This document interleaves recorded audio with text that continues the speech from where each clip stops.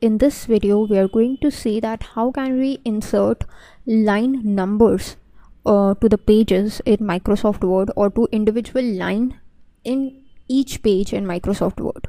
So right now we have these different paragraphs of text that is available in just one page. What I'm going to do is actually I'm just going to insert another page, and here I'm just going to copy and paste this whole piece of text. Okay, so we have multiple pages in the document like this. Okay, so now let's see how can we insert line number to individual lines in a Word document. For this we need to go to this layout tab just beside the designs tab. Here in the page setup group you would get this line numbers option. So right now it is selected to none, that's why we are not getting line numbers. But if you just select it to continuous, then what would happen is each and every line would have a number associated with it, right? Like here is some white space, so let me just remove it.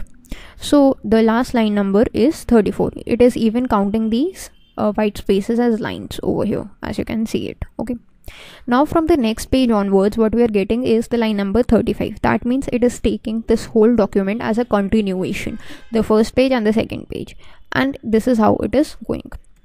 Let me just remove the white space over here. So this is how it's going, that is 1 till 34, then 35 till 68. This is what we are getting. But if you just don't want this, like you want 34 to end over here, and then from here, from the next page onwards, you want it again from 1. So what you can do is, again in the layout tab, page setup group, go to line numbers and select restart each page. So till 34 it was on the first page, and then from the second page onwards, from 1 it is restarting.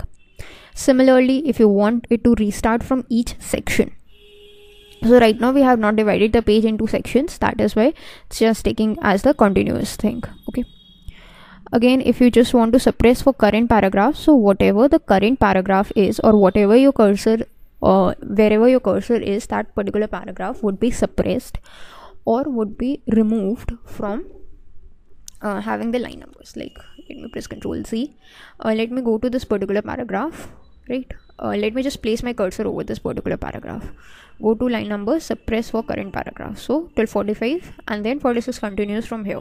If you want to just remove some of the paragraphs from line numbering, that is how you can do. Again go to line number, suppress for this paragraph. So this is how it is suppressed, and this is how you can actually assign line numbers to the individual lines.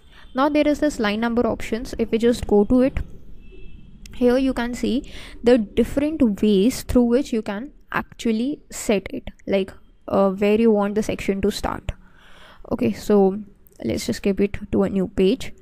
Where you want it from the edge, like what is the difference of the header and the footer, the alignment, where you want it, you want justified alignment, you want it to the bottom, or you want it to the center. And there is this preview that is being shown to us, like you want it to be applied to the whole document or wherever the cursor is, that means this point forward. So let's just click on OK. So what would happen is, wherever my cursor was, like my cursor was in between of this paragraph, so in between that paragraph the line numberings have again started. Okay, let me just remove it by pressing Ctrl Z. Again go to line number option, then we have line numbers, which you can just customize as per your own. Like by default it starts from 1. The text is auto, and the difference between the text, that is automatically taken. Okay, and then count by, so what is the skipping part?